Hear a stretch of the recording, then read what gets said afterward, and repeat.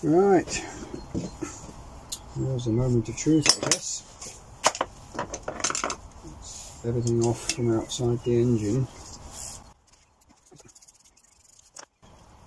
And this one's got a spring behind it. It's called the spring retainer design. Now some people say, and it says in the book, that you should make a piece of cardboard or get a piece of polystyrene and push all these screws in location so you can remember where they all go. But personally, I think it's not that difficult to remember where they all go, because you don't need to. As you push a bolt back into its place, it will stick out a certain amount, and if it's sticking out way too far, it means it's too long, and if it goes all the way in and there's no room to screw it back in, then it's too short. And in like 99% of the time, that's okay. Right, this is these three other main bearing retainer. Oh, sorry guys, but I'm going to have to use the impact wrench just to make it easier. Yeah, they say you shouldn't use too much impact tools on where you've got steel fasteners going into aluminium. Obviously there's always a risk that you can damage, because the aluminium is way softer than steel. But I think if you're careful, you can probably get away with it. Definitely don't use impacts for assembling, because you can strip threads as soon as you look at them. Right, these retainers I think are all the same. Same again, I think with these I'm just going to pop the screws back in, because it won't affect the casing, and it won't affect me cleaning. It's just one less thing to transmission output. Flip over again. Did you look at that last time? Okay, that wasn't right. Something fell out then. It's not like that at all. That came out of there. Fortunately, there's an angle on the bottom, and there's an angle on the bottom down there too. So that's where the spring went in. Whoa, I didn't like that much. This is another case where you really have to have the special tools. It's not that special, but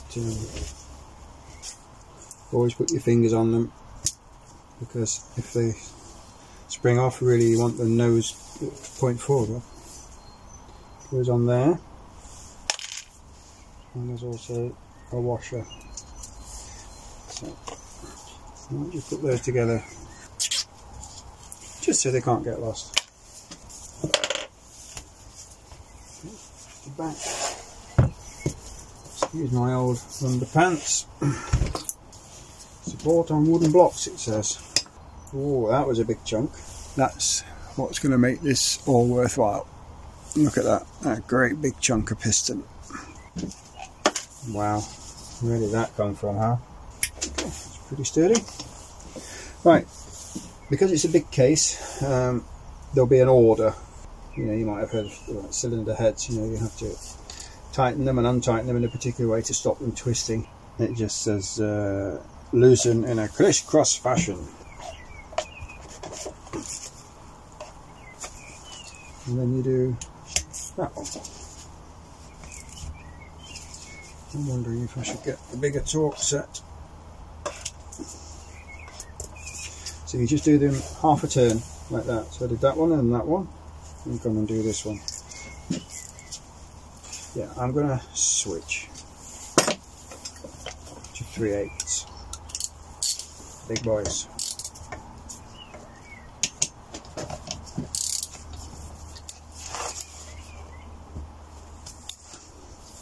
So basically just work your way around in a bit of a random manner, going opposite ends. Always make sure you've got a lot of pressure down and don't twist. Use your arms to hold it.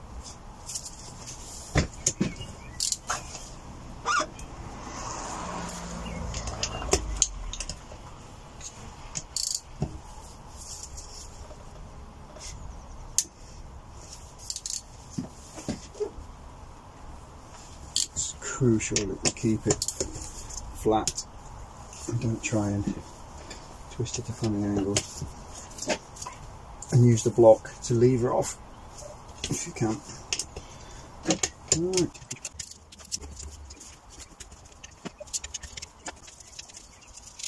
Right, so now that's a long one, but you see what I mean? When you put it in, there's only the width of a finger sticking out. You know what I mean? So like, that's obviously shorter, so if I drop that in there, look, it's going to go all the way down, so you know it's in the wrong one. And that one, if I put that in there, it sticks out a mile. So if you use your noddle, you're not going to get into trouble.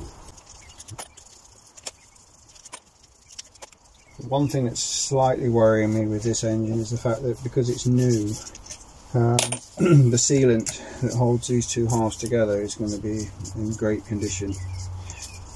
And I don't want to have to hammer it too much to you know, to get it to open. And you can't really drive anything in between them because you risk damaging the mating faces and then it'll leak forevermore. I could put something in the bore at the top here, maybe to push it smart to get it started. What you've got to absolutely make sure you don't do is miss one, because get confused with those. Because if you miss a bolt and then you're hammering away on it like a good one, you're going to break something. That's interesting. I'm sure there's a bolt the other side. Yeah, what's that one then? It's got to be a crankcase bolt.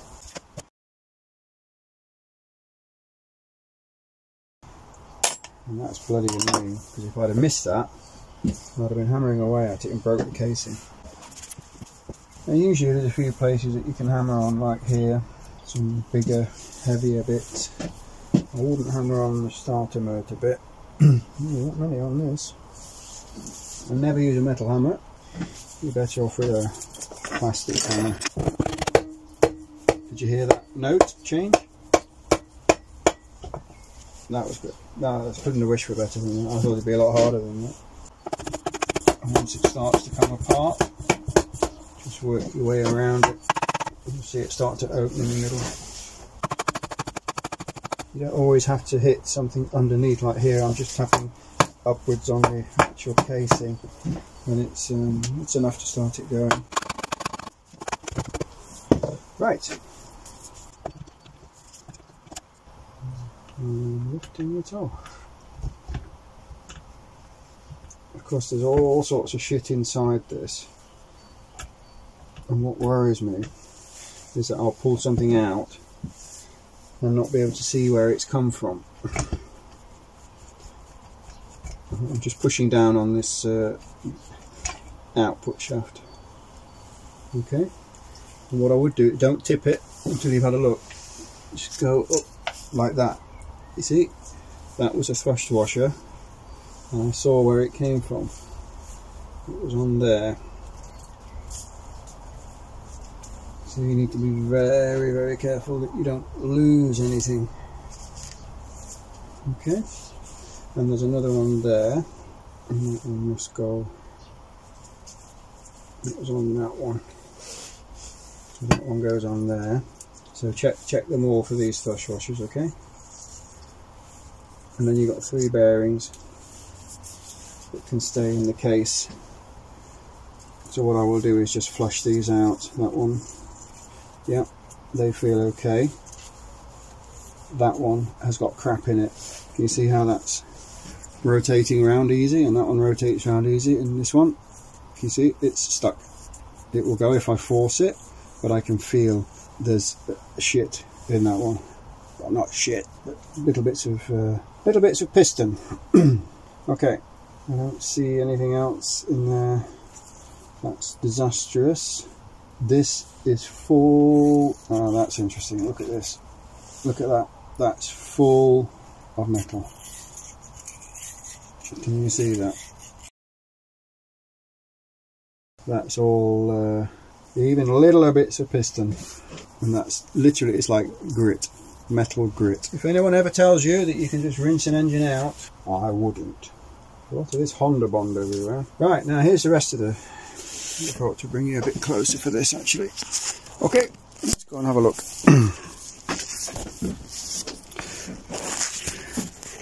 Right, in here, look. Can you see? There and there. That's bits of piston. Okay, I'll put you back. Right, this bearing should have, they call it no discernible play, which basically means when you move it, like you see I'm rocking, and backwards and forwards, no play, and it should be smooth, and that is good.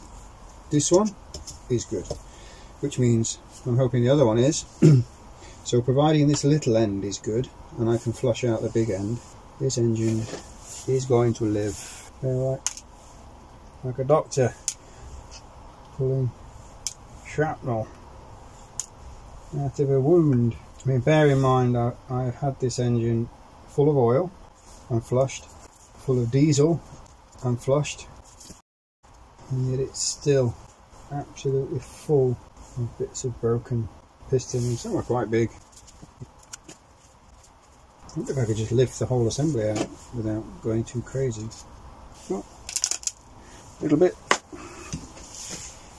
And here's a close-up of inside the crankcase. On the left you've got the little balancer shaft, and then the big one is the main crankshaft, and then at the top you've got the two stacks of gears for the gearbox, and then underneath those is the two selectors and their pins, and then the drum itself, the gear selector drum. It helps if you don't leave the nut on it.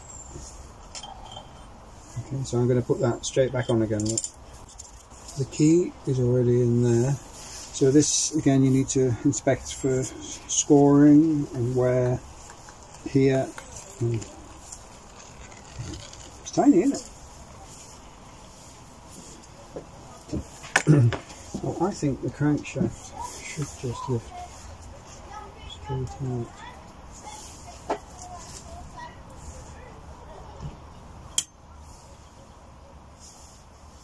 Again, always look underneath to make sure there's no thrust washer on.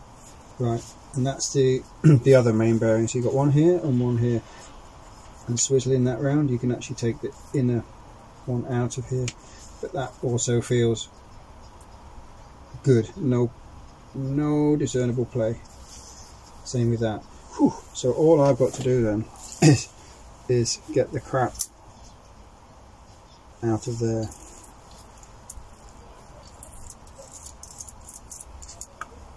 Because I can feel something there. Okay, so that's the crankshaft. And that is £400, British pounds. Let's take this in a race out since we're here. You can have a look at these needle roller bearings. They are all good. No worries about that. So I'm going to put that back in just in case they fall out. I think most of the debris was in the bottom. It's just cleaning now. Right, boring bit. But you need to get all these bits of old sealant. You see there, look, where it's sticking out on the inside. I mean, I've got to clean these faces anyway, but I'm trying to get all the big stuff out now. There's quite a bit there. It's quite a tricky job when you're putting it back on to have enough to make a good seal, but not so much that you it leaks, that it goes all over the place.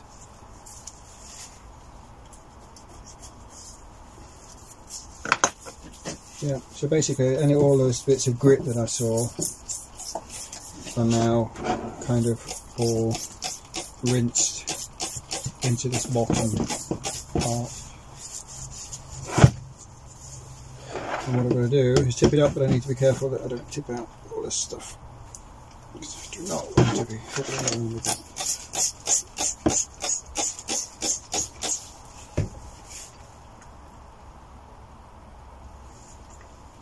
I'm assuming this will just all lift out. Yeah, maybe. Okay, so that's that side pretty clean. On this side, I might use just diesel on this side.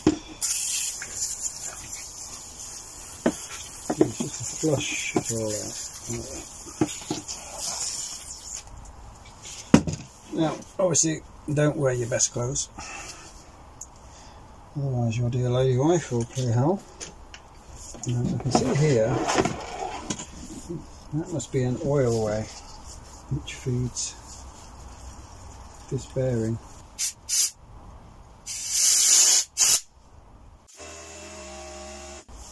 And it could be that oil squirts out of there, splashes onto.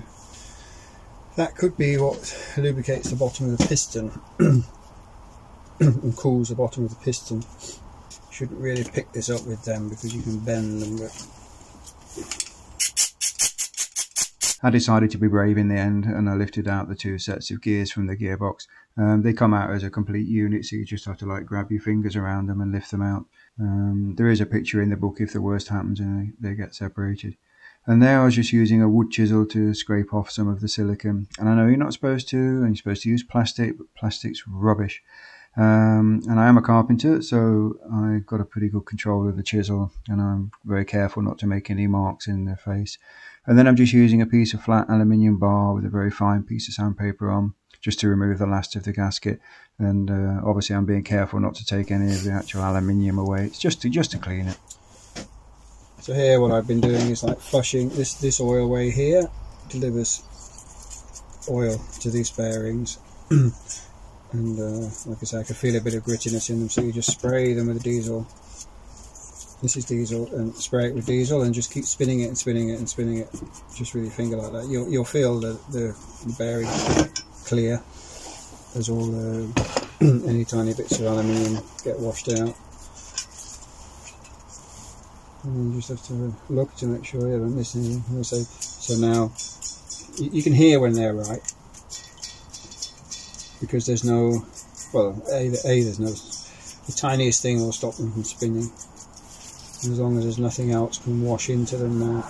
So you need to get a torch and have a good look in all of these little nooks and crannies, just to make sure there's nothing hiding.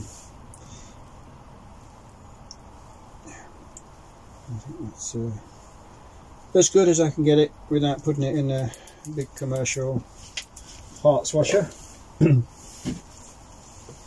Okay. So now we need to let that drain overnight a bit.